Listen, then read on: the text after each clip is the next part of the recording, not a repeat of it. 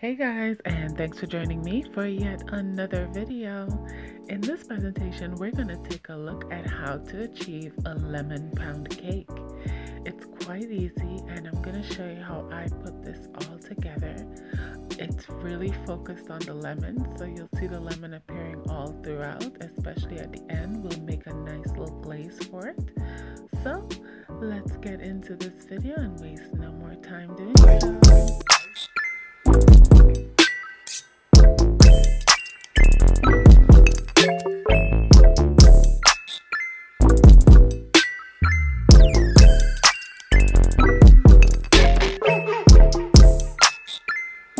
Hey guys, and thanks for joining me for yet another video.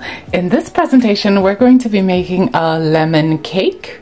Now, to make a lemon cake, you're going to need about 3 lemons, and that is going to give you, you're going to need about 1/3 of a cup of lemon zest, 4 eggs, 1/2 teaspoon of baking soda, 1 teaspoon of, 1 teaspoon of baking powder, 1/2 teaspoon of vanilla extract, and 1 teaspoon of lemon extract, as well as 3/4 cups of lemon juice, 3/4 cup of buttermilk, 2.5 cups of white sugar, as well as 2 sticks of butter, which is half of this. You're also going to be needing 3 cups of flour. So first thing first, we're going to be doing is we're going to be putting, I'm going to be using an automatic mixer.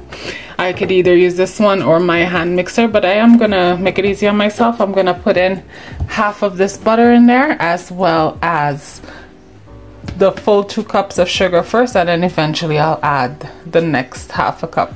But yeah, so I'm gonna put this to churn in the mixer. Hey guys, so now that my butter and sugar has been creamed for 10 minutes, I'm going to be adding in my 1/3 of a cup of lemon zest.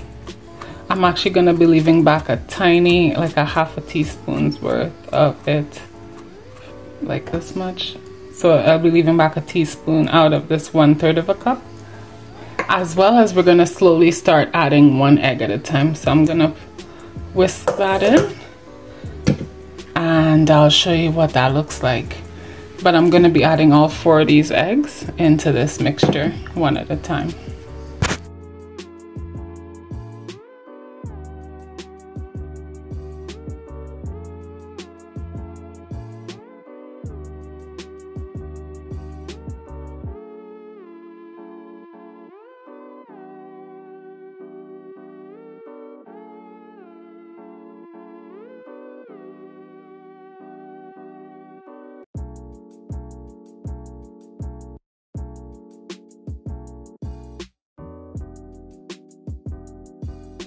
So to our 3 cups of flour, now we're going to be adding our tablespoon of baking powder. We're going to be adding our teaspoon of salt. And we're also going to be adding our 1/2 teaspoon of baking soda. And we're going to be giving these ingredients a mix to incorporate, a whisk. So after mixing in our flour with our salt, baking powder, and baking soda, and that's, you put that aside, then you go towards your buttermilk. And what we're going to do, out of our 3/4 cup of lemon juice, we're going to be adding 1/4 of this. And we're also going to put in a teaspoon of vanilla and a teaspoon of lemon extract. So guys, we're going to alternatively add our flour and our mixture, like our buttermilk mixture, what we have here with the lemon juice and the lemon and vanilla extract. So what we're going to do is we're going to start first with our flour.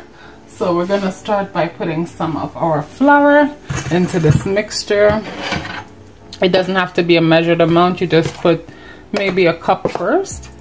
So to your first cup of flour, you're going to start whisking on this till this all disappears a little bit, and then you're going to add from your buttermilk, you're going to add 1/4 of it, and then so forth. So you're going to add more flour, more buttermilk, more flour, more buttermilk, ending with flour, and then we will hand mix the rest into our bowls. By the way, I have 2 cake pans. They're 8-inch cake pans that have been buttered and floured. and they're ready. So this has been whisked. The cake has been mixed in nicely. I'm just gonna give it a final cleanup around the sides, and then we're gonna be transferring them into our greased and floured cake pans. I have 2 of them, they're 8 inches, and I'm gonna be putting the batter into there next, but I'm gonna give this a quick hand mix and clean off the sides.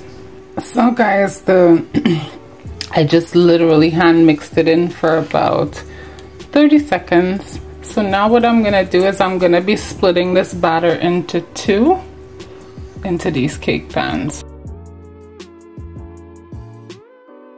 So guys, I have my 2 cake pans ready to go into the oven. My oven is preheated at 350 degrees. I'm going to set a 45-minute timer, but this could take upwards of an hour possibly, but we'll check it at 45 minutes. So I'm going to set a 45-minute timer, and then we'll go from there.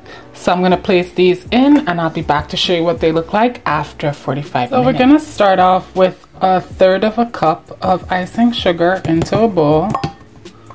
And then we have our 1/2 cup of squeezed lemon juice that we left back. We're going to be adding that into here. As well as we're going to add in our teaspoon of lemon zest that we left back. And what we're going to do is we're going to whisk these items together. So we're going to go in with another 1/3 of a cup of icing sugar, just because we have not been able to get like the glaze that we're looking for. It's just not thick enough. So we're going to whisk in this other 1/3 of a cup, and we'll see what we get at the end.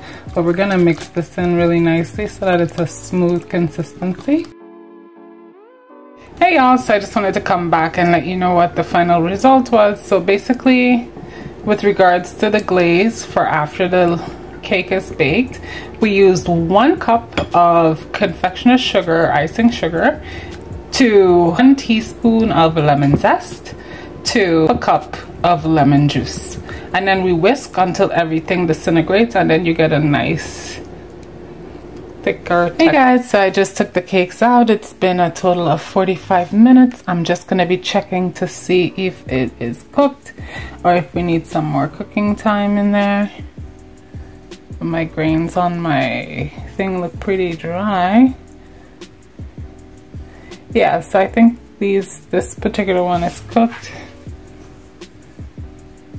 Yeah, this stick comes out dry, so we're ready to go with it. So I have these cakes are hot at the moment. So what I'm gonna do is I'm just revitalizing or remixing my lemon glaze that I made earlier. And what we're gonna do is we're gonna start spooning this onto here. And we're not gonna remove the cake until it's cooled down, of course. But I like to let the lemon glaze set on it. So guys, I just finished putting some of the glaze, or most of the glaze up top. I left back a tiny little bit to do per slice, because I do like to put it on there as well.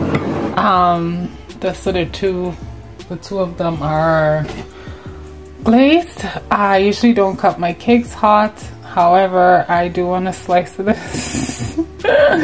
Always let your cakes cool, don't follow me. So I'm gonna be taking out a slice of cake. Hey guys, so I'm just back to show you the cake. It is super hot still. I just couldn't help myself. I did want to have a slice while it was hot. So I cut out a slice out of the cake. So here we go, is our nice sponge cake.